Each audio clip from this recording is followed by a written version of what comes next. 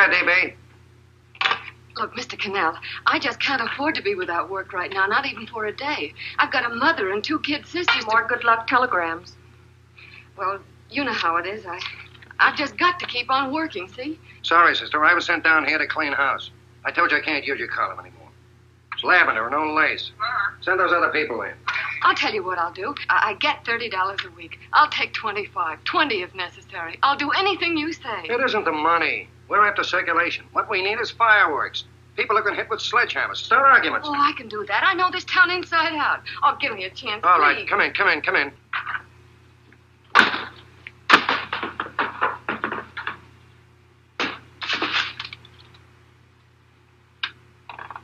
You're a couple of sticks shy in your column, man. Big rich slob like D.B. Norton buys a paper and 40 heads are chopped off.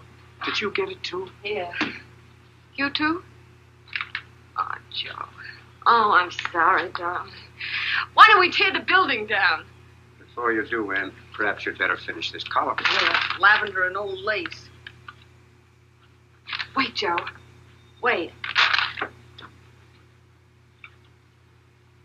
Wants fireworks, huh? Okay.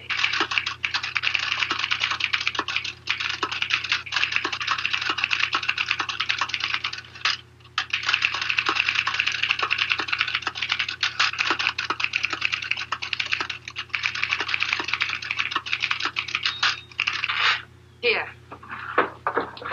Below is a letter which reached my desk this morning. It's a commentary on what we laughingly call a civilized world. Dear Miss Mitchell, 4 years ago I was fired out of my job.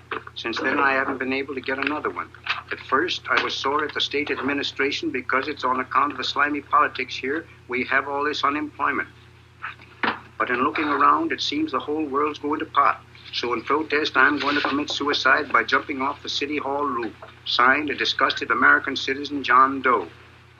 Editor's note, if you ask this column, the wrong people are jumping off the roofs.